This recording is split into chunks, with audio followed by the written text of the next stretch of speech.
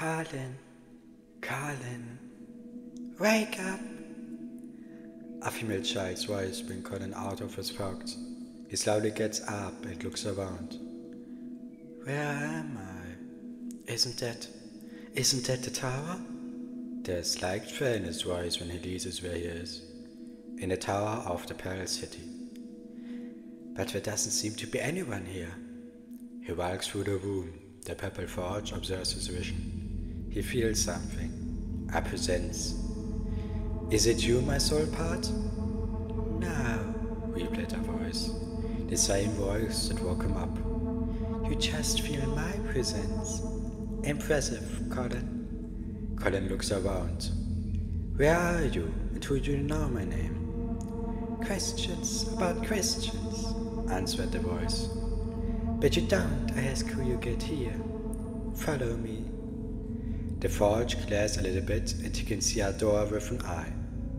The door opens as if by magic. Come, go through.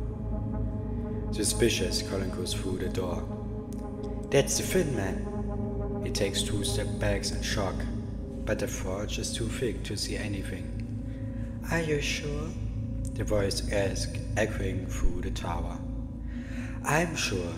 His tower influenced Mono and more back then to absorb him, which is why Mono was able to defeat the Thin Man. Interesting. The voice only repeats, Go on. Colin noticed that the Thin Man didn't seem to be moved at all. He walked towards him, but the closer he got, the more the Thin Man faded until he was gone. That was just an illusion, wasn't it? Well spotted.